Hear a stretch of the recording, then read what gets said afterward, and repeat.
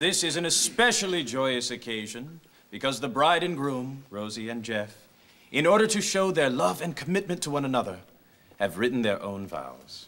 Aww. Jeff, would you please begin? Rosie, you brought life, love, and lightness to my world, and I will forever cherish our lives together. Rosie? Oh, Jeff, your love and support has been an inspiration, and your kindness a rainbow of smiles. And now... You know, when we first met, everyone was surprised that I would even go on a date with you. He's really not your type, they said. They were right. I mean, my previous boyfriend, Jonathan, was, as everyone here remembers, an extremely well-built Nordic blonde and a Rhodes Scholar who now has a thriving law practice in Connecticut.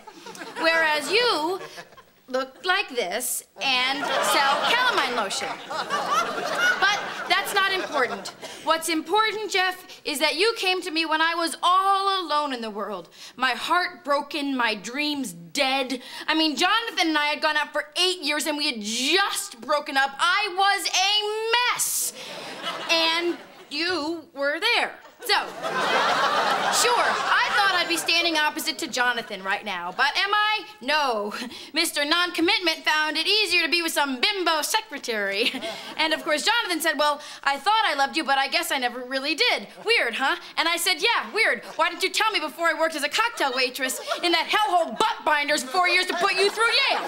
For what? For what? So you can leave me for some slut with a fake ass? Well, you know what, Jonathan? If there's a God, may you burn in hell! May you just burn in hell! So, to all my friends who told me not to go out with Jeff, I'm not saying you were wrong. I'm just saying that Jeff here is a man. And I don't want to die alone. And I will not die alone, my love, and neither will you. And regardless of what anyone says, I do love you. In my own way.